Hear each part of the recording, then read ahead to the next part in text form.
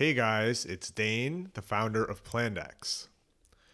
Plandex is an open source AI coding agent designed especially for large real-world projects. Its goal is to push the boundaries on the level of task complexity that AI code gen can handle.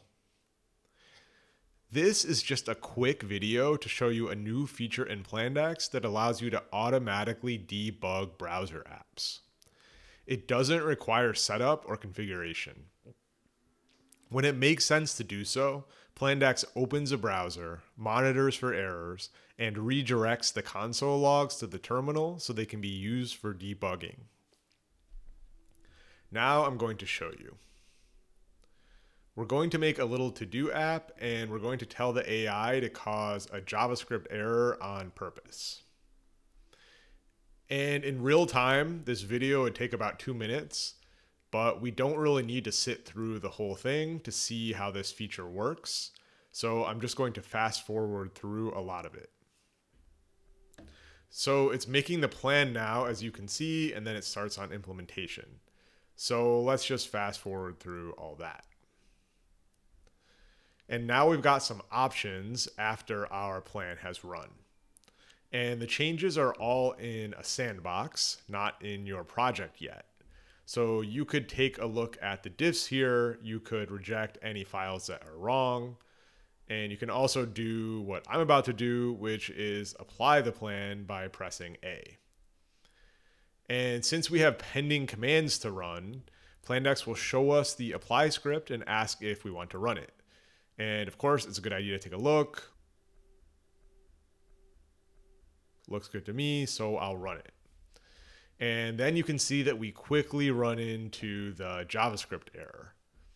That kills the process, and then we get some options on how to deal with the error.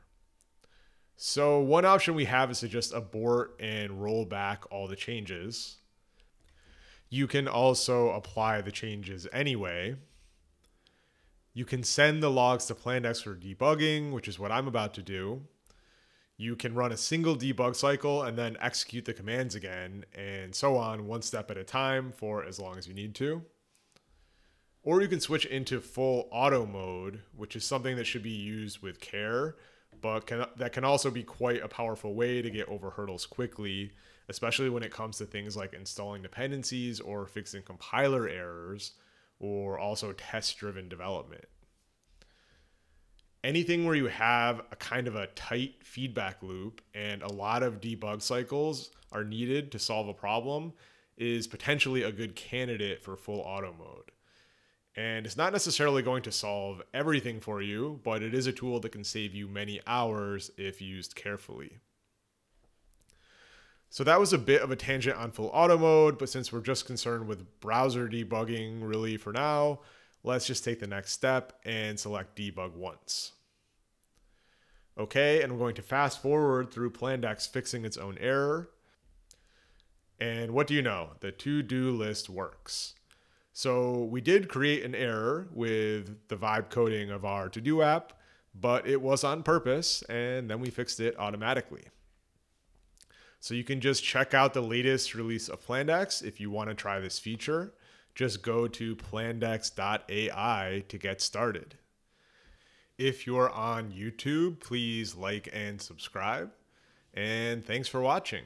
Have a wonderful day.